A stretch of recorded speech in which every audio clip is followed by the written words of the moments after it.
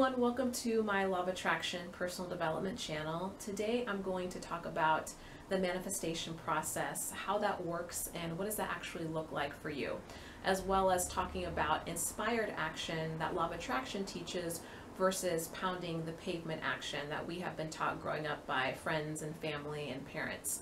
I'll also be sharing a Law of Attraction story for you, as I do in every single video, so stay tuned for that as well. So let's talk about pounding the pavement action. So we've been taught that anything that we want and what we desire in life, that we have to work hard for it, that there's a lot of effort involved, and it can take a lot of time and it requires a lot of work. Well, Law of Attraction teaches that anything that you are seeing in your physical reality is by your thoughts and your feelings and your beliefs.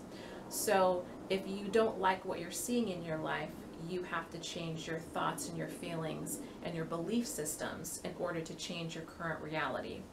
So for example, let's take someone who, a woman who would like to be in a long-term relationship or be married. So pounding the pavement action will look for her such as, telling all of her friends, all of her family that, hey, I'm single and I really want to meet someone, and if you know of anyone, let me know, or joining singles meetup groups, or joining online dating, or possibly even paying a matchmaker to set her up. Now, none of this is necessarily bad or negative, but what happens is if you aren't doing the vibrational work before you take action, it generally leads you down a dead-end road. Okay, so there's two things wrong with this type of pounding the pavement action. The first one is you're getting involved in the how. So our job is to believe and feel that we already have what we want, and then wait for that inspiration or that nudge to take action. So the first thing is getting involved in the how. The second thing is she's broadcasting a lack belief and a lack feeling by being in all these conversations about her being single and telling everyone that she's single. So she's really broadcasting to the universe that she is single and inviting more of that into her life. So what would that look for someone who takes inspired action? So let's take the same woman, and let's say that she's going to use visualization for her technique to do the internal work, to do the vibrational work. So what that would look like for her is visualizing every day, maybe morning and evening, what type of relationship she's looking for, what type of gentleman she would like to meet, the characteristics, the traits. And what will happen is she will start feeling good about it. Her belief system will raise. It'll start feeling like it's right around the corner. She'll start, expecting it. It won't seem so far off. And again, she's not taking the pounding the pavement action, she's taking the vibrational action.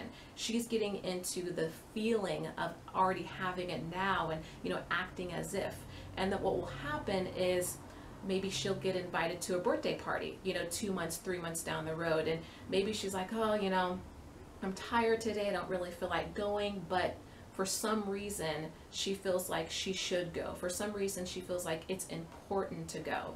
And she goes and she meets a great gentleman that she's been visualizing, and it sounds like this is perfect. Like, this is the type of relationship that I've been looking for. Or maybe someone else, they might meet a bunch of people and they have great success stories doing online dating, but maybe she never thought that she would do that. And so she tries that and it works out for her. So the path is going to be different for everybody. But the most important step to take is the vibrational work first, that there's nothing to do. There's no action to take unless you've done the vibrational work, and then you get that inspired idea to take action. So sometimes it might fall in your lap, other times you'll get an inspired idea to take action. So I hope this video was helpful to you. There's 3 ways to support my channel. The first, of course, subscribe, which is free. The second is to share my video. And the third is to become a Patreon. And I will share that link below. And I will see you next time on the next video. Thank you.